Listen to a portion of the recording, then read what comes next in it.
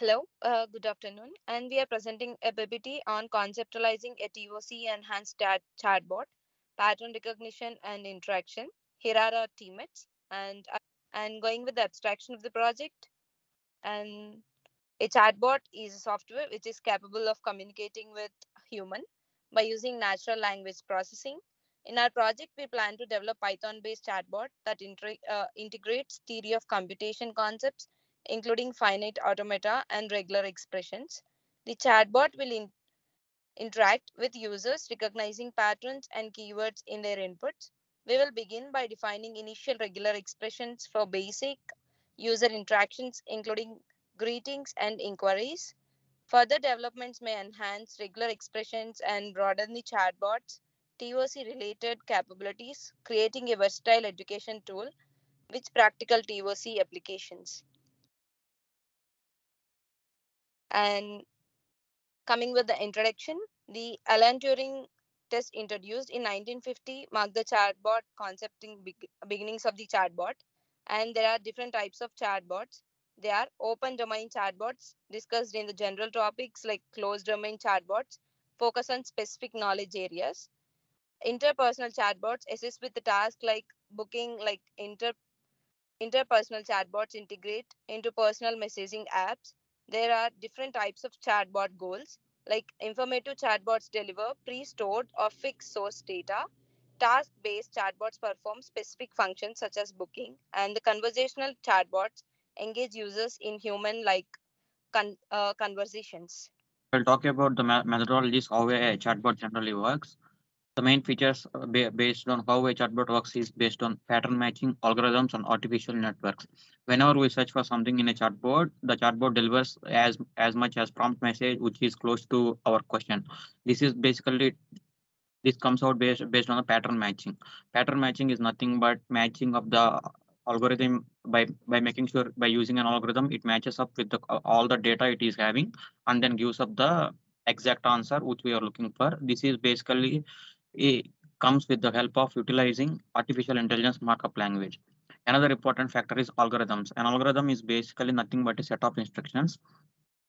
By using an algorithm, the chatbot delivers the message which we are looking for. Using the algorithms, chatbot delivers the as prompt answers or the solutions which we are looking for. Artificial neural networks are very essential in this aspect because these are trained using iterations. Chatbot fine-tune weights to enhance accuracy. The main concept of using a chatbot is to get as accurate answer as possible. Let me discuss about the chatbot architecture. Actually, here in a chatbot, we have front-end systems. Here, a user can interact with the clients via website or mobile app like Facebook Messenger, WhatsApp Business, Slack, and Google Hangouts. And then comes the environment where the NLP engine, there is an NLP engine in a chatbot architecture which plays a crucial role in contextualizing users' messages by decoding and converting them into structured inputs. And it consists of an intent classifier or an entity classifier, and with a Facebook feedback mechanism and policy learning for continuous improvement, including users' rating to enhance performance in subsequent conversations. And then come the traffic server. Traffic server actually handles user traffic requests and directs them to the appropriate components. And the traffic server often routes the answer from internal components to the front-end systems. And then the actual chatbot is designed for seamless integration with existing backend systems, allowing effortless linkage with crucial components such as CRM databases, payment applications, calendars, and other tools. And here is our chatbot training workflow. So first we did the data preparation task. Here in the data preparation, we first loaded a PDF format of the textbook of a theory of computation course, and we load this PDF using the Python PyPDF library. Then the loaded document was splitted into smaller chunks, and each chunk is processed to create embeddings. And these embeddings represent the content in numerical form making it easier for the chatbot to understand and search through the data.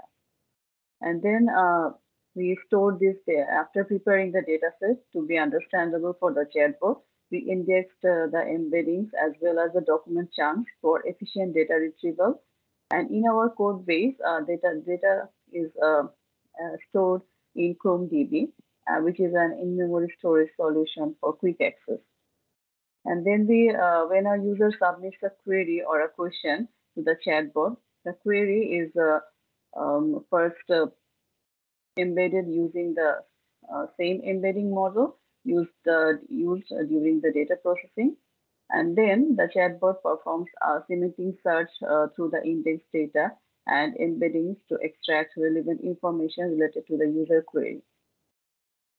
So actually this process ensures that the chatbot can provide contextually accurate responses.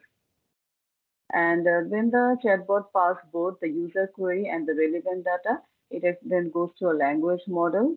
We used a language model from the Hugging Face library, which is called.